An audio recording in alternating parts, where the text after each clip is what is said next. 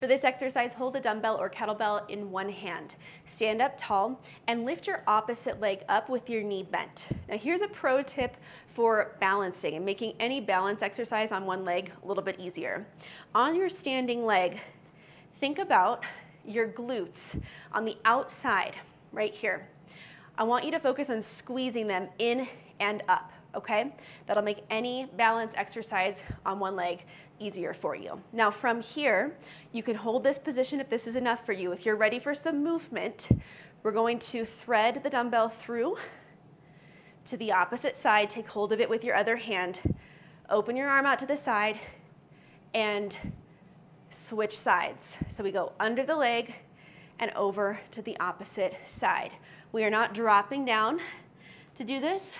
We're not building momentum as we do it. We're staying really still and stable.